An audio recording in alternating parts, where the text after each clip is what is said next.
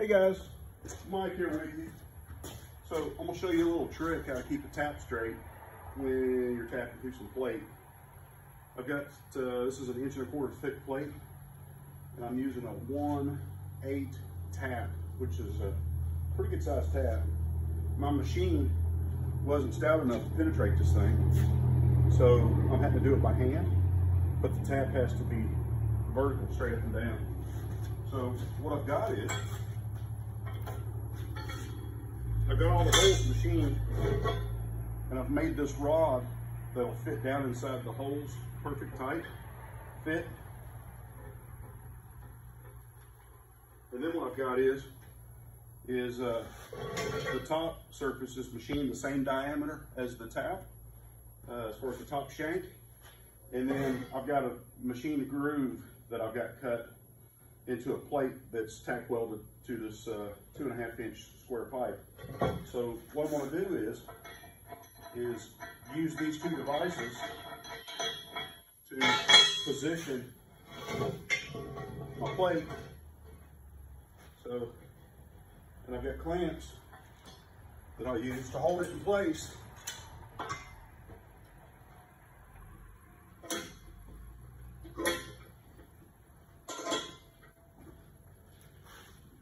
So that it doesn't move on me.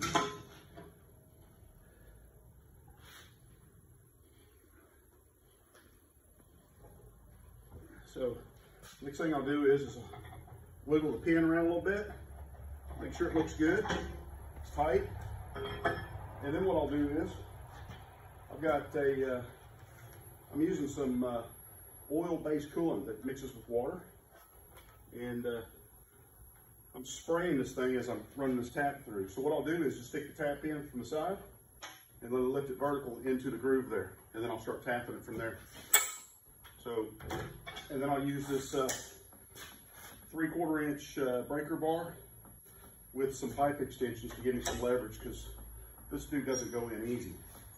So what I'll do is I'll continue spinning this thing until I get it run all the way through. I'm gonna turn my coolant on. And if you notice, I don't know if you can see it or not, but you got a drip bucket below so I can recover this stuff, reuse it.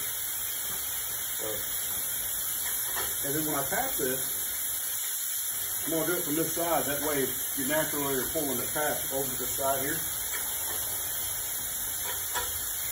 And you just physically see the things going in straight as to how it sets on that plate. You have to make sure your clamps are tight so that the plate, the tubing doesn't move.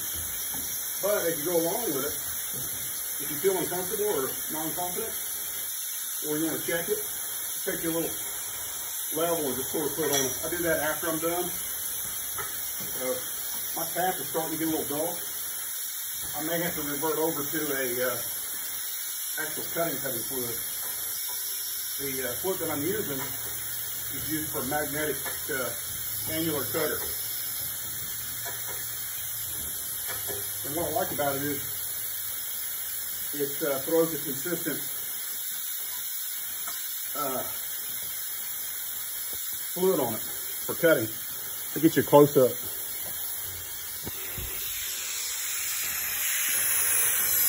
And of course, once I get done with this, I run it all the way down to where that nut's almost flush. I'll take these clamps loose, remove the pipe out of the way, run the tap on down, and then extract it. So I've only done a few.